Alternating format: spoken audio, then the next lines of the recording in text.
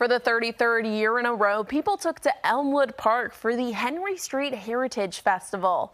From 12 to 5 today, people got a glimpse of African American heritage.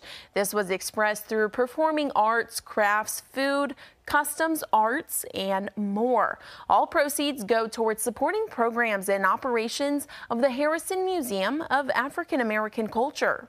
Beyond raising money for the museum, it's celebrating African American culture. And so we love it when we see the park full of folks shopping and dancing and having a good time. And honestly, it's a lot like a family reunion. Now, after the festival, people enjoyed a concert with a national recording artist En Vogue right in Elmwood Park.